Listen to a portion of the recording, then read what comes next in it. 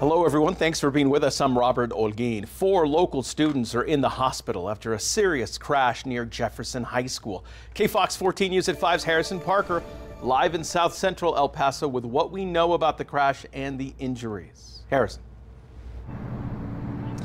That's right, Robert. I'm here at the corner of Val Verde and Paisano where that serious accident took place this morning. Now, I spoke with one witness who heard the crash. She came outside of her home, out front of the Dairy Queen. She saw the driver of the first car panicking about the condition of those students. She came over here to the corner where she saw 2 students conscious, recovering from their injuries on the sidewalk as pedestrians and bystanders started flooding in. Now, over here was the second car. You can see some of the glass on the ground where the 2 other students were, including one that was pinned under the car and unconscious. Now, that witness said she saw several bystanders actually lift the car and get that girl out from under there.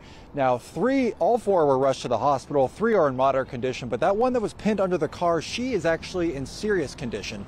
Now, we don't know what exactly caused this accident. We're still waiting for details from authorities, but I spoke with students at Jefferson High about what happened to their classmates. They were all quite shaken up.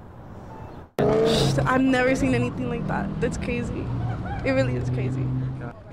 Honestly, it was pretty sad, honestly, because I feel bad for the people that are not, are like in the hospital right now. I hope she's okay. And everybody's on their phones, and everybody's telling each other like, oh, hey, yeah, some girls got hit, somebody got trapped under the car, and it's just like very shocking.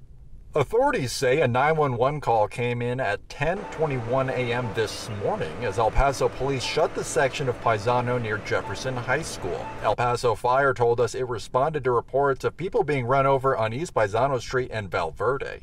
EPISD confirmed that the 4 people injured are students at Jefferson Silva High School. One student said she's not surprised this sort of accident happened here at the school.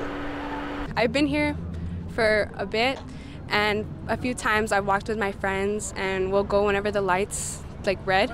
Cars will still go, they don't care, they will speed, and a few times cars will swerve over kids and almost hit them, and it's very scary because this happens a lot.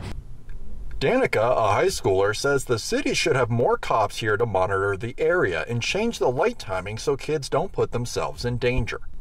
So kids, like, they're rushing, they don't want to get tardies, you know. Sure. Well, the El Paso Police Department said they're still waiting for information from their investigators who are still combing through everything that happened.